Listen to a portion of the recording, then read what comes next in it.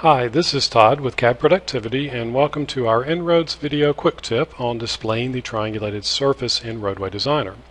The advantage of using this display option is that it can help you quickly spot components in your template that should or should not be triangulated, and then you can correct any problems in the template before actually creating the proposed surface. So I'm starting in Roadway Designer, and you'll see that I've got everything set up for modeling a divided highway, and notice that my template does include a Jersey barrier. So I'm just going to process the template along the corridor by selecting Process All.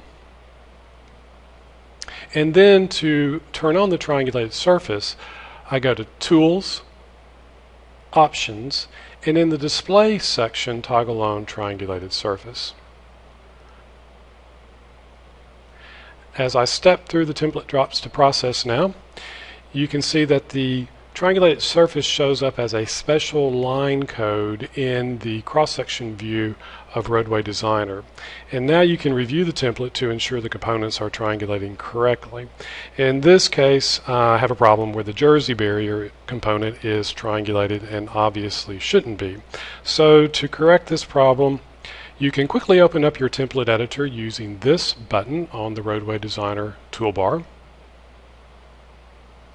And then I will just edit the barrier component by double-clicking on it and toggling on Exclude from Triangulation.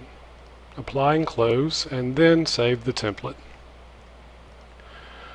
I'll need to synchronize this change back in Designer, so I'll go to Corridor, Template Drops, select my template drop, and synchronize with Library.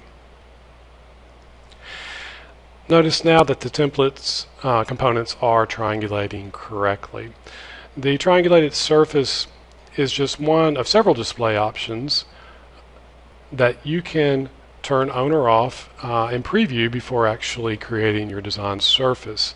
Other options include preliminary volumes. So if you're not familiar with these options, the next time you're in Roadway Designer, check them out. Thanks for watching. You can find more tips in our post section of civilcadconsultant.com. For more information on CAD Productivity's training services, you can click on the instructor-led training link on our blog or visit cadprodinc.com.